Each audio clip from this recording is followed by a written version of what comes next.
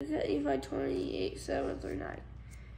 Yea, there shall be many which shall say, Eat, drink, and be merry, for tomorrow we die, and it shall be well with us. And there also shall be many which shall say, Eat, drink, and be merry, nevertheless fear God.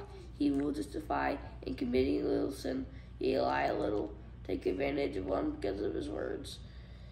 Dig a hole for thy neighbor, there is no harm in this, and do all these things, for tomorrow we die.